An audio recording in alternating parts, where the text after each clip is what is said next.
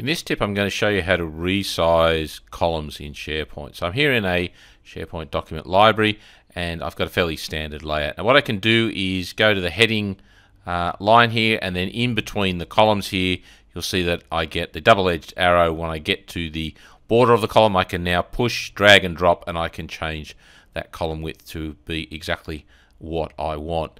Now again, that works while I'm working in the column, but as soon as I go out, so if I go back to the home page and then come back into this document library, what I'll find is that the library columns have been reset to the default. So when you do make a modification to the column width here at this point in time, that will only be valid for that time you're working in that document library. When you move away from it, come back to it, unfortunately the changes you've made won't be retained, and you would have to go in and make that change again if desired.